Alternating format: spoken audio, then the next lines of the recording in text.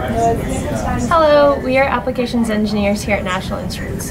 For our Makerhub submission, we have made a shooting gallery style game using rubber bands. The goal of this game is to hit all 4 targets as fast as you can before the time runs out. The platform is made of plywood, which we cut ourselves, and added Tetrix robotic pieces to add targets.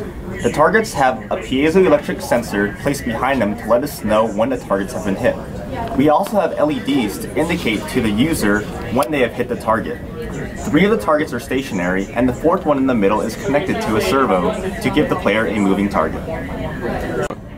We have all the wiring running down underneath the platform where each target has its own dedicated perf port. We're using a 5-volt power supply to power all the LEDs and the servo motor.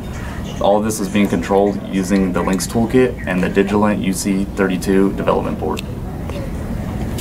Initialized when the game begins. Once the game begins, the user has to hit all 4 targets with the rubber band.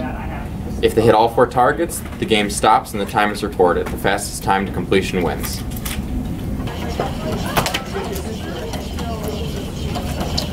So, when you get to different pieces, how do you